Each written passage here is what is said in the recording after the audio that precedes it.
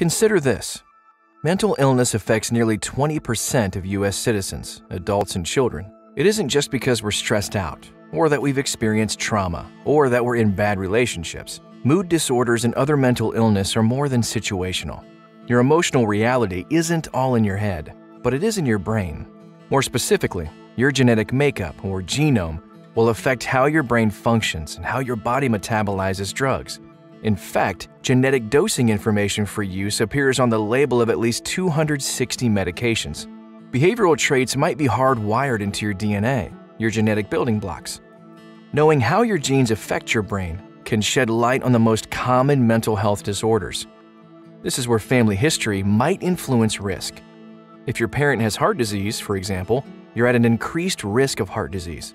The same is true of some mental health conditions. If mental health problems run in your family, you could be at an increased risk of developing a mental health disorder. And family history includes both shared genetics and shared environments.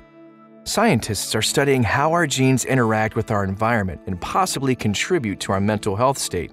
Other studies look to reveal the many different genes that may contribute to increasing your risk of developing certain mental disorders.